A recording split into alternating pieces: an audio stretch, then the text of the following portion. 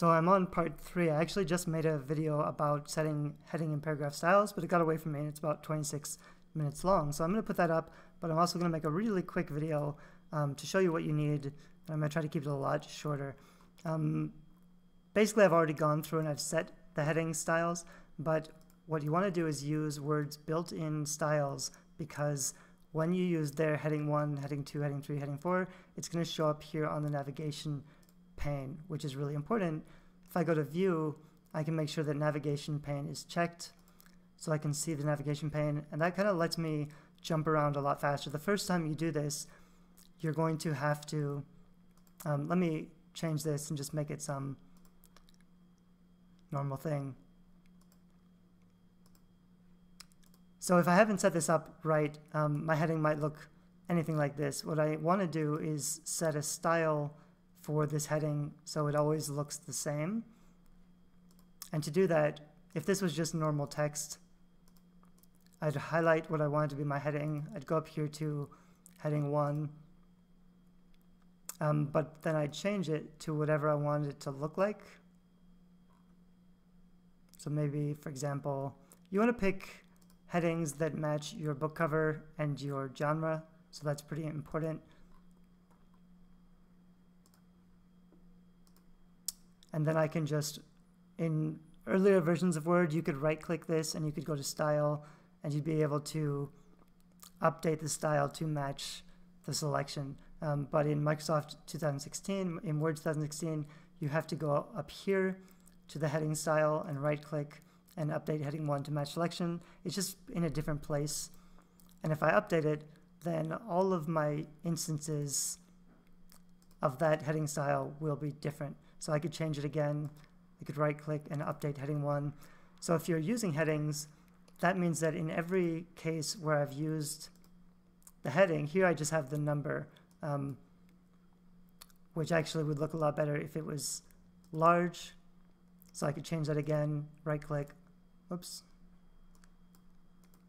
right-click and update heading. So you can change this anytime. The reason you use headings is so that it'll show up in the navigation pane, which is going to make it a lot easier when you convert to ebook or when you set up a TOC, a table of contents, TOC.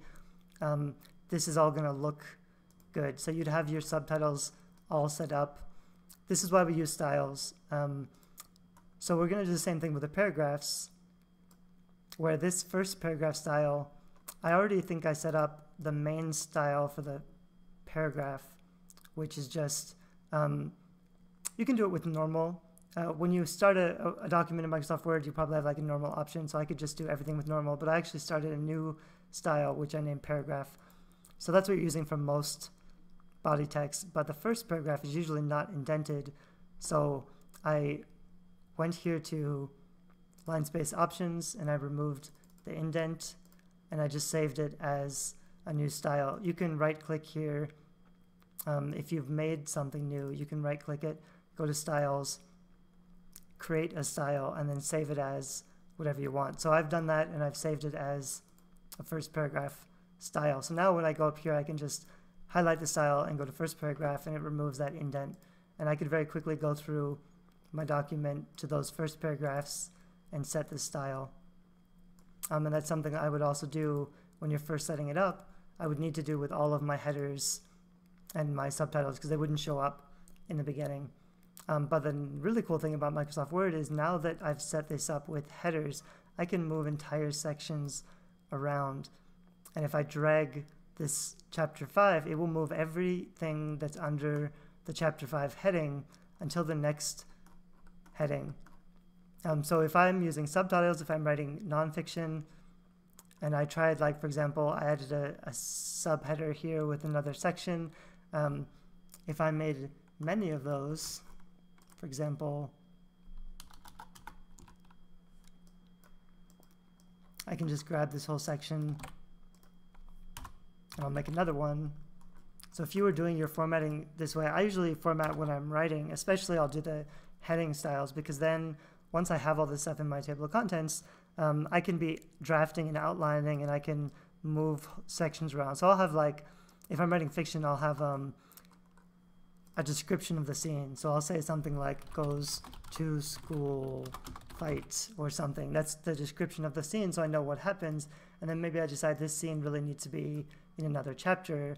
I can move that whole scene somewhere else. So that's a pretty cool thing to know. But that's why we use styles. But also just because now, like if I decide after I finish writing the book and now I'm going to really make it ready for print, I might change the fonts a little bit.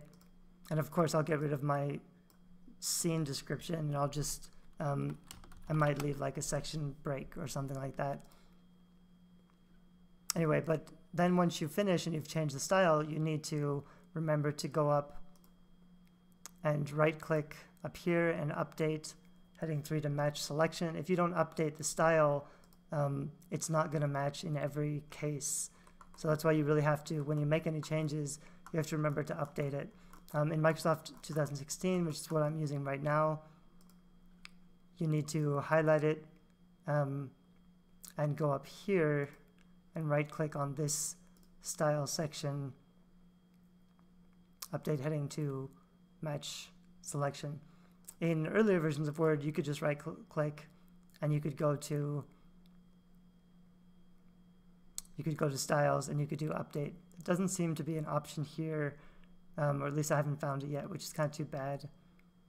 If I apply styles, I don't think it works the way that it used to work, which is too bad. Anyway, I'm going to stop this video here. It's a little bit shorter than the other video that I made, but if you want to learn more about setting styles for your chapter heading and your subtitle, which is all pretty important, you can watch that longer video. I'll try to talk about the important things that need to happen in the next video as well, so you can skip that long 26-minute video if you want to, or if you want to get a little bit more insight on how to set up styles for your headers and your first page especially, you can watch that longer video.